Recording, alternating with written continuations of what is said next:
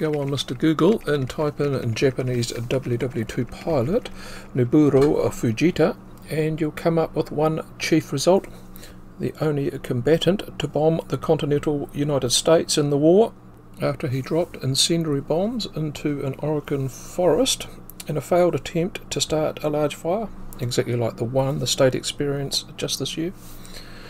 This attack on US soil in September 1942 defined his military career and later life, made Fujita a high-profile hero in his homeland. The life of Warrant Officer Nobuo Fujita, conscripted into the Imperial Japanese Navy in 1932, was much more interesting and daring than one single mission.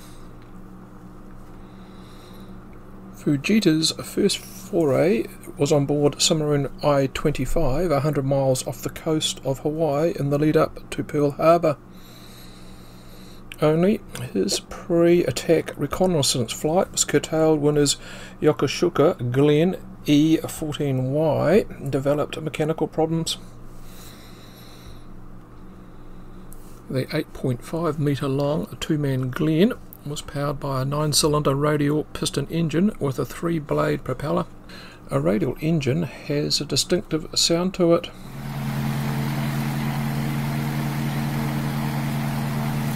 When I was in Canada recently, I got to fly in this seaplane. Indeed, 80 years later, radial aircraft engines are still spluttering along. Fujita flew over Sydney Harbour with his navigator Petty Officer Shuji Okuda. I couldn't dig up a photo of him. I can tell you, however, Okuda would be killed 2 years later in another theatre.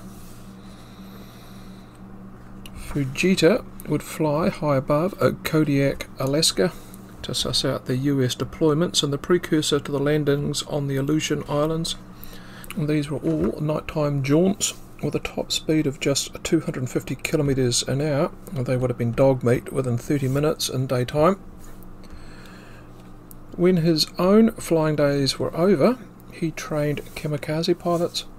I tell you what, prior to his appointment, boy were the Japanese kamikaze health and safety protocols all over the place. And of course, because this is, after all, a New Zealand history site, 2 flights over New Zealand. But before I get to them, I need to go over the strategic role played by the Japanese submarine fleet in World War II. Especially as subs played a pinnacle role in his time in the service, and after all, he was a member of the Navy and not the Air Force. As a signatory to the Washington Naval Treaty of 1922, Japan's surface fleet was limited, along with those of the other victorious allies, and to make up for this, Japan threw resources into submarine development. When Japan entered the war in September 1940, their submarines were the most deadly and capable of any under the sea.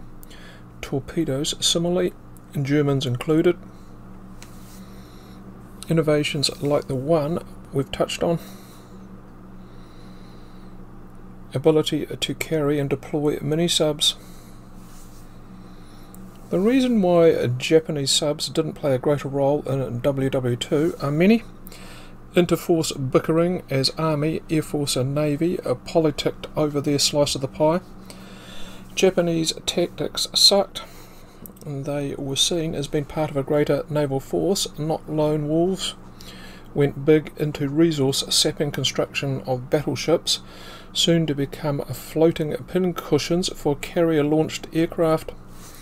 In the Pacific, they were commanded to look after military targets, not to waste torpedoes on transports and cargo ships, and go for the big fish, not the little ones, thus restricted warfare, to start with at least. That's before we even get to the major reason Japanese subs were a side player. Irrespective of technological superiority, there simply weren't enough of them. Just 176 throughout the entire war, only 60 when the whistle blew. In ponds the size of the Pacific and Indian Oceans, almost exactly 1,000 less than the Germans produced. From those 176 subs, they sank just 184 vessels between 41 and 45, an insignificant number when placed against the German U-boats' 3,000 victims. At one point, Japanese submarines were reduced to dropping dummy periscopes made of bamboo randomly. Not only would it put Allies off the scent of the real sub, they would make it appear there were heaps of them. There weren't. Fujita was highly aware of these inadequacies. He was one of the proponents to change tactics. Suggested, besides the submarine force undertaking clandestine scouting missions, they would drop an odd bomb or two, surface and fire shells at key targets that might go boom. Oil installations spring to mind, and big value targets as well are vital for the war effort, like the Panama Canal. This strategy would divert resources away from the battles occurring thousands of miles away and back to the home fronts in Sydney or LA, and in doing so the Allies would inadvertently end up chasing phantoms. At the same time, this relatively small force of submarines would instill fear amongst the populace, make Mr. and Mrs. Bloggs think they weren't safe where they were. It certainly worked. The psychological warfare played by Japanese submarines was more effective than the military one. What the public of New Zealand didn't know was that the Japanese only had 100 submarines to play with on a good day. Stories still exist today of a sub and plane sightings here, there and everywhere. I hate to spoil a good story. The records back in Germany and Japan indicate these simply could not have happened. In fact, the only known German submarine to get close to the mainland of New Zealand was the one I recently covered, U-862, in the last months of the war, plus 4 subs from the Imperial Japanese Navy during 1942 and 43. The biggest Axis New Zealand sub-stories that bubble along and occasionally resurface now and again is the Japanese sub residing on the floor of the ocean off the Kaikoura coast, which I've covered in a previous video. That's a strikeout. And U-196, which is an enigmatic rumour, so wild I have to get my teeth into it at some point. And now to contradict myself, as you're about to learn shortly, some of the reports out of Japan that were taken as gospel on closer scrutiny weren't. Let's now go off to the shores of Hobart, Tasmania on the 4th of March 1942. After having reconnoitred Hobart Harbour in the West Moors and found diddly in terms of warships, Fujita and Okuda were back at I-25 as dawn was breaking, and their day would get worse. Whilst craning the Glen aboard, the plane would get thrown against the side of the sub, damaging one of the plywood wings.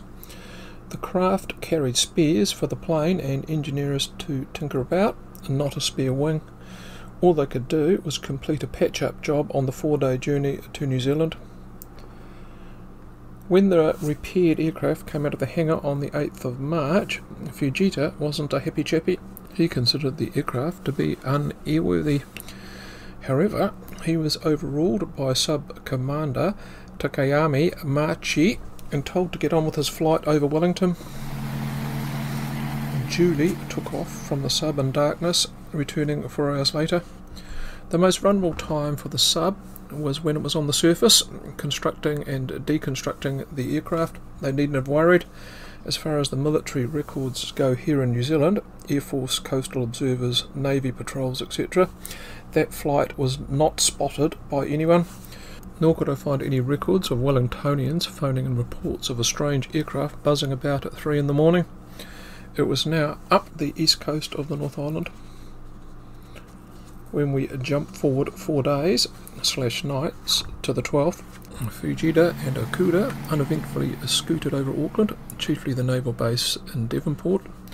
If your grandmother or dead uncle from Takapuna spotted the Glen in the darkened skies over Auckland that night, somehow were experts in aircraft engines, distinguished the sound as being Japanese, they must have been rather unconcerned and gone back to sleep soon after, because no one bothered calling the authorities. The same can be said of the submarine, and this is where it gets murky, or where the official records in Japan need to be corrected. Those records in Japan say two things. Firstly, I-25 was discovered by 2 New Zealand Navy vessels off Great Barrier Island on the afternoon of the 12th. And these vessels attacked, dropping depth charges, which proved ineffectual. We know this can't have happened, and that's because the only 2 vessels that could have effected such an attack, the converted trawler Coast Guard and ditto Kaiwaka, were both at the time all the way up in Fiji laying defensive mines. Another thing in I-25's report from its time in Auckland Harbour, and that must be a mistake or an embellishment widely publicised as occurring, was I-25 sank a large steamer in the Hauraki Gulf. This definitely didn't happen. We'd know about it, it would have been front page news. There was of course a possibility I-25 saw a target in the form of a vessel of some kind and launched a torpedo or 2, 4 was mentioned. The explosion they heard was perhaps a malfunction or striking something less substantial than a surface vessel. Not that we'll ever get an answer. Next stop for I-25 was Fiji, then back home on the 4th of April. When we find out Japanese reports weren't correct, it opens up a faint glimmer of hope that other access records at some level could be wrong. Historically, whether or not I-25 got it wrong detailing an attack on a steamer being pursued by New Zealand Navy vessels doesn't change the fact we only know of 5 submarines around New Zealand in World War II. We also have those submarines' logs. We're able to tell easily where they were on any given day, and that makes it easy to discount stories like there was a Japanese submarine in Marlborough Sound when the year it was alleged to have happened, 1944, there were no incursions. At that time, Japanese subs were involved running American blockades to resupply beleaguered cut-off forces in the likes of the Solomon Islands. You can almost rule out a Kaikoura based on that fact alone.